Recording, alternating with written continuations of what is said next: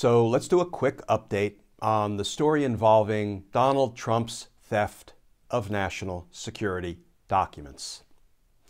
Because justice matters.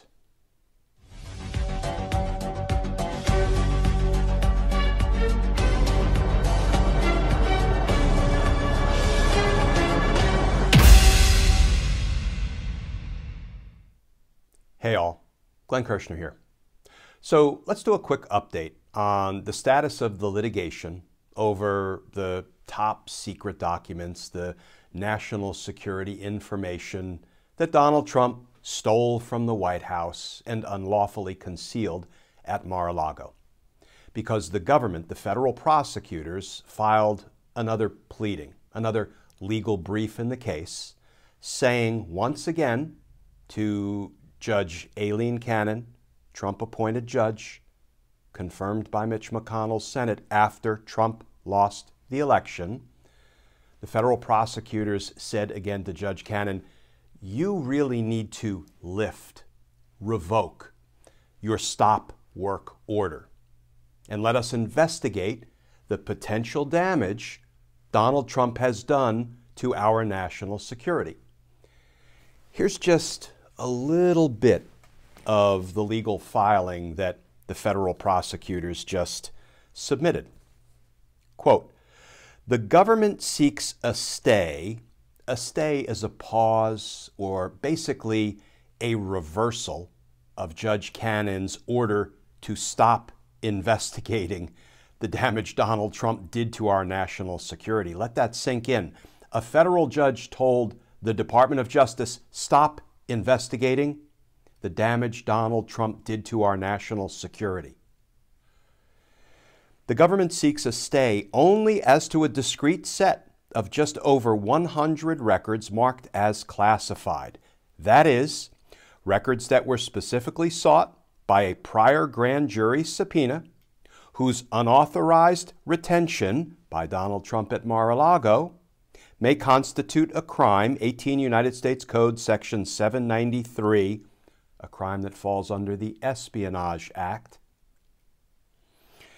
and with markings signifying that their unauthorized disclosure reasonably could be expected to result in damage to the national security, including exceptionally grave damage. And then on page 2 of the prosecution's brief, they go on to talk about this stupid parlor game Donald Trump's lawyers are playing. Did he declassify?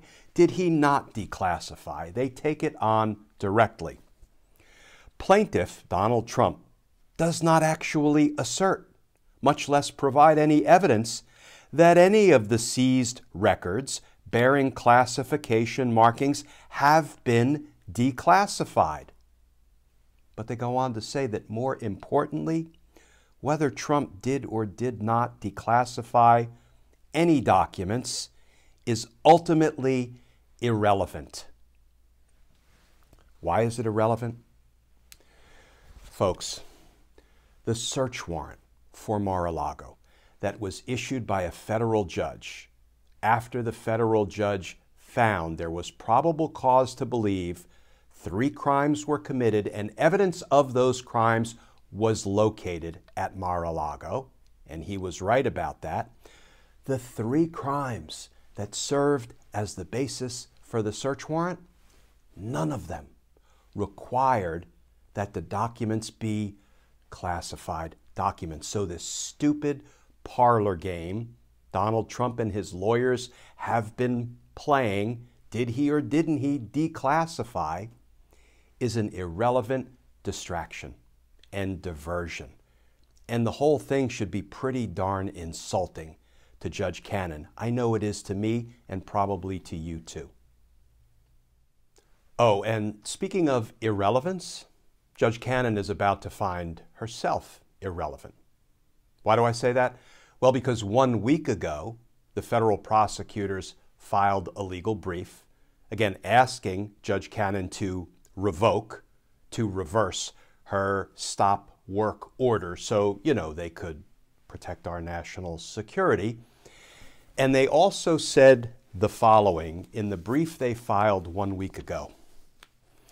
If the court does not grant a stay, that is, does not reverse its stop work order, if the court does not grant a stay by Thursday, September 15th, the government intends to seek relief from the 11th Circuit. So in other words, Judge Cannon, you either make this right and reverse your stop work order, or we'll ask the 11th Circuit Court of Appeals to do it for you, to reverse your ruling. And frankly, anything at this point that makes Judge Cannon less relevant, given her track record in this litigation, would be a good thing. Because justice matters. Friends, please stay safe, please stay tuned, and I look forward to talking with you all again tomorrow.